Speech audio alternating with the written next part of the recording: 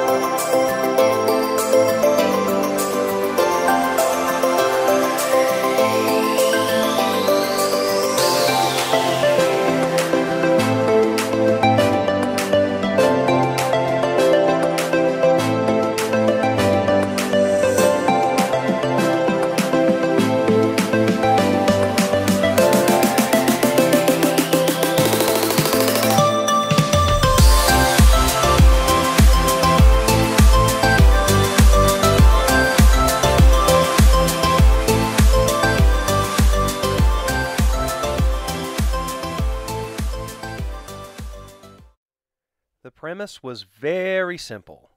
They needed me to perform as the March Hare, which entailed that I needed to make a mask and a costume for myself, but they also wanted 2 puppets in the forms of children. The original idea was that during certain parts of the performance, the camera would zoom away and get an audience reaction from these 2 little kids of various ethnicities. But as the performance and rehearsals went forward, things did change.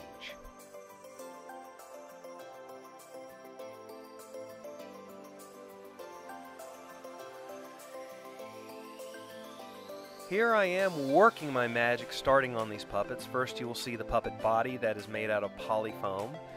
Then I constructed some mouthpieces and built polyfoam and features around those.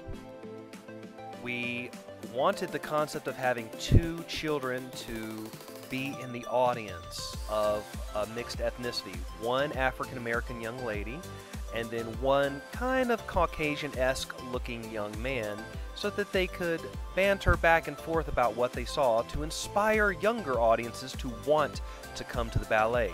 Despite, of course, that when we filmed this, it was in the middle of the pandemic.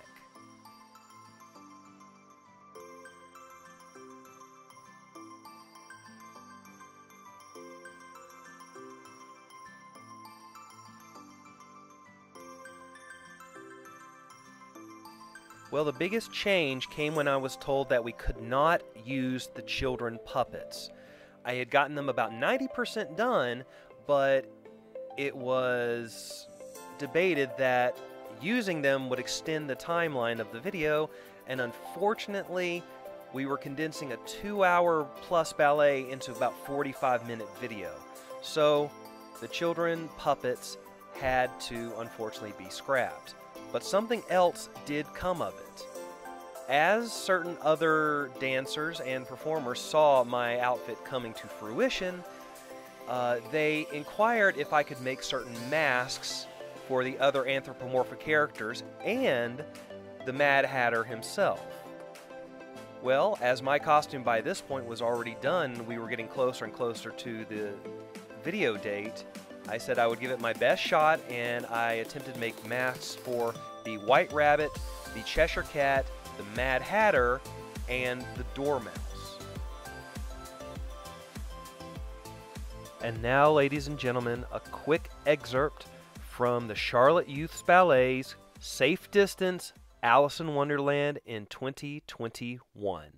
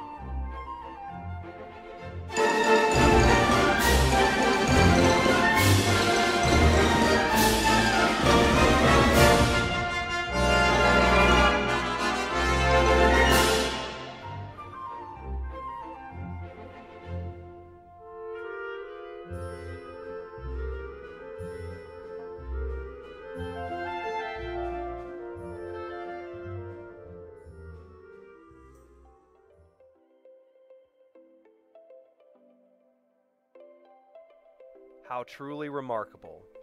Performing as the March Hare alongside such wonderful dancers and talent is an experience I will not forget anytime soon.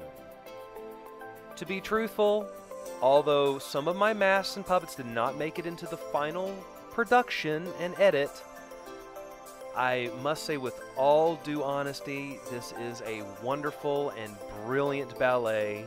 And for all of those of you who are watching this video and have not seen a production by the Charlotte Youth Ballet, I would highly encourage you to do so, safe distance or otherwise, sometime in the near future. And if you want to procure a full copy of this production of Alice in Wonderland, simply contact the Charlotte Youth Ballet and I'm sure some kind of arrangement can be made. But thank you so much for watching, and as always, have a very merry, merry unbirthday.